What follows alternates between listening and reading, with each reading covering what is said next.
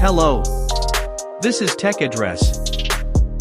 Here we summarize happenings in the ever-evolving techverse. So let's get started. A new leak showing off Android 12 has appeared just before Google I/O. The video shows what appears to be a new user interface with new widgets, toggles, and stacked notifications. There is also a new keyboard design and a new lock screen with a larger clock.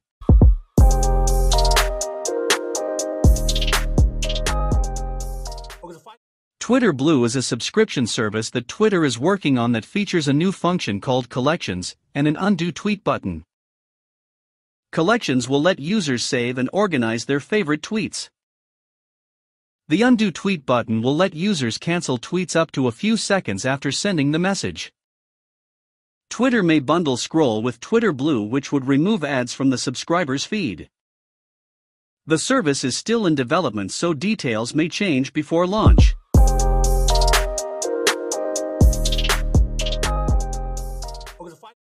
Amazon has reportedly offered $9 billion to purchase MGM, the film giant that owns a historic catalog of films, an array of production and distribution companies, and the content network Epix. MGM has been up for sale since December 2020. It has a library of 4,000 films and 17,000 hours of TV. The James Bond franchise, one of the most valuable film franchises ever made, will be part of the deal.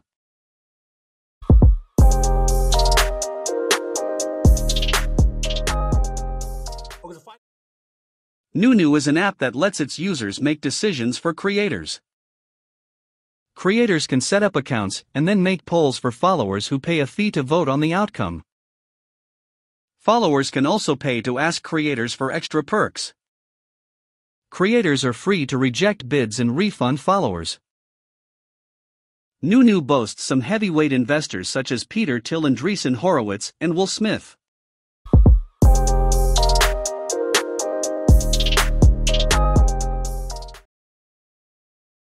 China's Tianwen-1 probe has landed on Mars. Its Zhurong rover will exit the lander within the next 3 days and start exploring the red planet. The rover has a mass of about 240 kilograms, comparable to NASA's Spirit and Opportunity rovers. This is the first time China has sent a spacecraft to Mars. Tianwen-1 arrived into Mars orbit on February 10 and spent 3 months collecting images of its landing site, the large Utopia Planitia impact basin.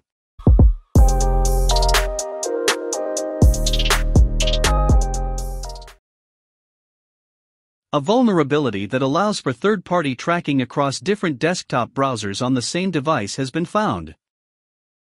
The vulnerability affects Tor users. It allows for targeted advertisement and user profiling without consent. The exploit has been possible for more than 5 years, until it is fixed. The only way to have private browsing sessions not associated with your primary device is to use another device altogether.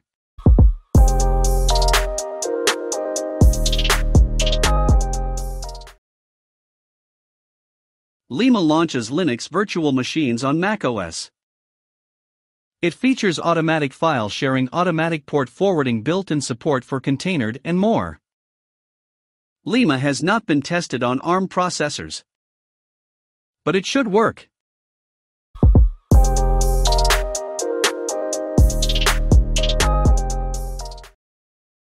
Cloudflare wants to get rid of CAPTCHAs completely by replacing them with a system called cryptographic attestation of personhood. The system uses physical security keys and offers improvements in speed and accessibility. Cloudflare is currently testing the system on a limited basis, and it is looking into other authenticators as well. Well, that's it for today. Thank you for watching, and we'll see you in the next one.